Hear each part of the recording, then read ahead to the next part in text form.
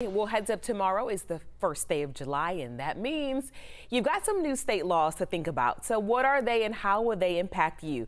Here's what you need to know. The first has to do with driving. When House Bill 165 becomes law, you can legally mount a wireless electronic device on the windshield of your car, but only if it doesn't block your view.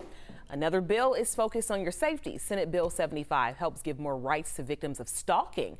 The law will let you terminate your home's lease without penalty if you're being stalked. You have to submit a written notice and a copy of a civil or criminal court order to get approved. And the third bill getting a lot of attention is about police department budget cuts starting tomorrow. City and county governments cannot lower their police budgets by more than 5% in a year. All right, so those are the big ones, but you're going to need to know all of Georgia's new laws. We have a list for you on 11alive.com, broken down by categories like crime and education, and make it a little bit easier for you, Francesca. Yeah,